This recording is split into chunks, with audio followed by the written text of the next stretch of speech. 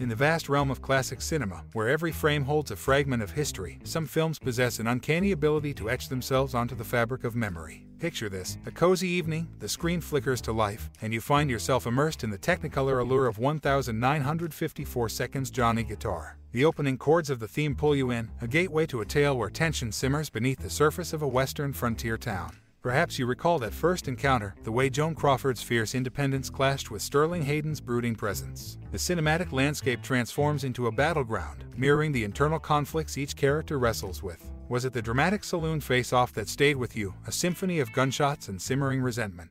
Or the enigmatic allure of Vienna, Crawford's character, as she navigates a world dominated by men with the tenacity of a desert flower fighting its way through unforgiving soil? As we delve into the heart of the matter, let's journey beyond the surface and unearth some hidden gems about this cinematic masterpiece. Did you know that the film's vibrant color palette was a deliberate departure from the muted tones of traditional westerns? It's these artistic choices that continue to ripple through time, influencing the genre's evolution. And while Johnny Guitar might have been met with mixed reviews upon release, it now stands as a symbol of audacious storytelling, a testament to pushing boundaries and embracing the unexpected. So, dear reader, before we traverse deeper into the realm of facts, take a moment to recall your first rendezvous with Johnny Guitar. What scenes danced vividly in your mind? What emotions did the film stir within you? As we unveil the lesser-known facets of this classic, let's honor those initial sparks of connection that make cinematic journeys all the more memorable. And now, as the spotlight turns toward the hidden trivia that colors this film's legacy, join me in uncovering the nuances that often escape the casual observer. It's time to lift the curtain on the anecdotes that breathe life into the tale of Johnny Guitar, shedding light on the meticulous craftsmanship and serendipitous moments that contributed to its unique allure. So, buckle up, for we're about to embark on a journey through time and celluloid, exploring the tapestry that is Johnny Guitar.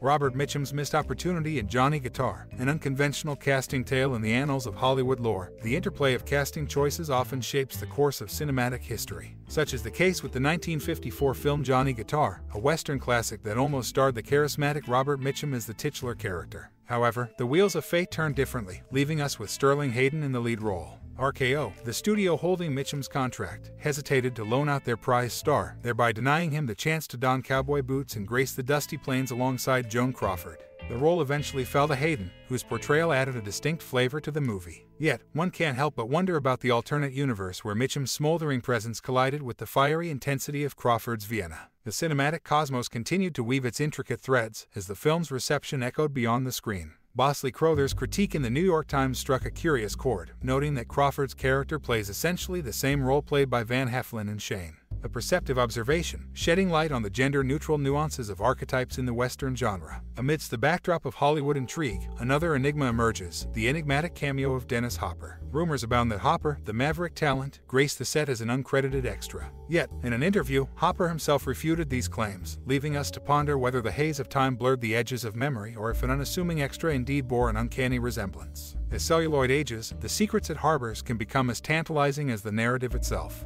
Whether it's Robert Mitchum's near-miss casting, the gender dynamics subtly underscored by Crawford's performance, or the enigma of Dennis Hopper's alleged cameo, Johnny Guitar continues to spark conversations, teasing us with its untold tales from the silver screen. In the world of Hollywood, where decisions ripple across time, Johnny Guitar remains a testament to the what-ifs and the roads not taken. Uncredited genius behind the scenes of Johnny Guitar in the annals of cinema history. 1954 seconds Johnny Guitar stands as an icon of Western filmmaking. Beyond the sweeping landscapes and tense showdowns, this masterpiece harbors a hidden tale of intrigue and collaboration. Though Philip Yordan's name graces the screenwriting credits, the true wordsmith behind the screenplay was Ben Maddow, a casualty of the notorious Hollywood blacklist. Striking a covert deal, Yordan lent his name as a front for Maddow's work, a partnership that saw them split the fee. The silver screen may have obscured Maddow's name, but his narrative prowess remains indelibly etched into the film's fabric. Stepping into the title role was Sterling Hayden, a bold choice for a gunslinging troubadour. Yet, his embodiment of the enigmatic Johnny Guitar left audiences captivated.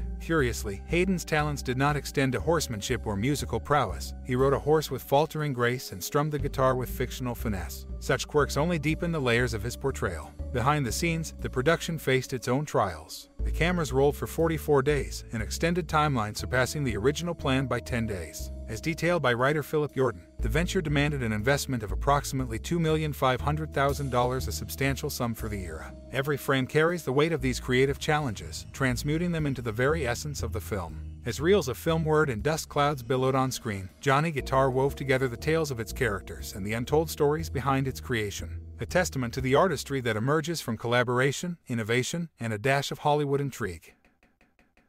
Nicholas Ray's directorial shift from RKO Studios to Johnny Guitar in 1954, the silver screen witnessed a directorial shift that marked a pivotal moment in the career of Nicholas Ray. Emerging from a 7-year contract at RKO Studios, Ray unveiled his cinematic prowess in Johnny Guitar, a film that would come to define his style and storytelling approach. Ray's departure from the confines of RKO Studios was laden with anticipation. Having honed his craft within its walls, he embarked on a new chapter with Johnny Guitar. The film, a unique blend of Western and melodrama, showcased Ray's knack for pushing creative boundaries. The production was not without its quirks, however. One intriguing aspect was the handling of horses during scenes featuring a captivating waterfall. Overcoming equine trepidation, the production team fitted the horses with blinders. The effect was remarkable. The blinders allowed the majestic creatures to conquer their fear, enabling breathtaking shots that remain etched in cinematic memory. The human element of the production also added to the intrigue. Sterling Hayden, a formidable presence on screen, carried a reputation for being challenging to collaborate with. His on-set demeanor was mirrored by none other than Joan Crawford, herself no stranger to Hollywood's complexities. Crawford famously labeled Hayden as the biggest pill in Hollywood, underscoring the clash of personalities that simmered behind the scenes. Johnny Guitar thus not only delivered a compelling narrative on screen but also unraveled a tapestry of off-screen dynamics. Ray's departure from RKO Studios, the ingeniously managed equine sequences, and the clash of formidable personalities all contributed to the film's mystique. As the credits rolled and the audiences marveled at the cinematic canvas before them, little did they know that the narrative extended far beyond what met the eye. Johnny Guitar had etched its mark not only as a genre-defying classic but as a microcosm of the intricate world of filmmaking.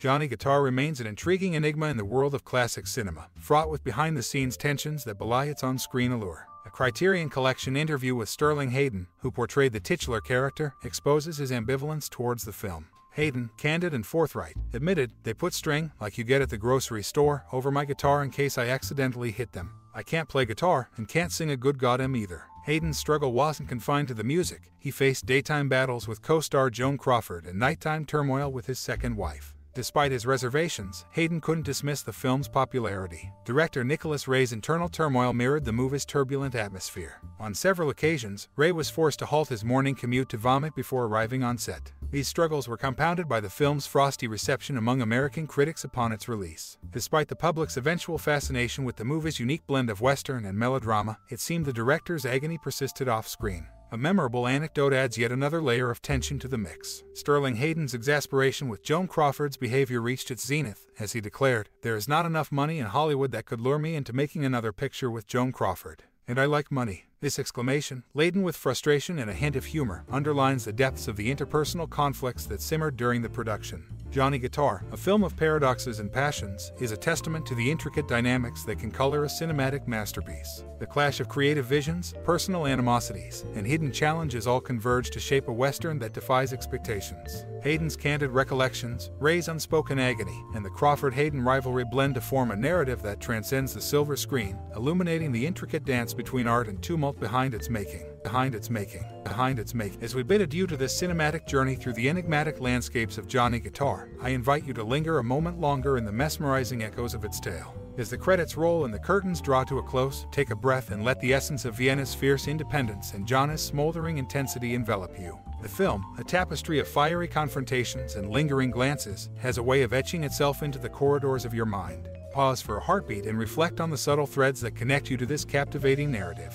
Was it Vienna's unwavering determination that struck a chord within you? Or perhaps it was the tension between loyalty and self-discovery that left an indelible mark on your thoughts. Every viewer, like a wandering soul, finds a unique corner of resonance within the world of Johnny Guitar. Now, I encourage you to share the treasures of your experience. Whether it's the haunting refrains of the soundtrack that still play in the recesses of your memory, or a scene that crystallized your emotions, your reflections are a mosaic that enriches the tapestry of collective appreciation. As we part ways, I extend my gratitude for your time and the curiosity that led you to explore the enigmatic allure of Johnny Guitar. May the film's spirit continue to dance in your thoughts, and may your reflections inspire conversations that traverse time and genres. Thank you for joining me on this journey of cinematic reverie, dear reader. Until our next encounter, keep the reels of imagination spinning. Warmly.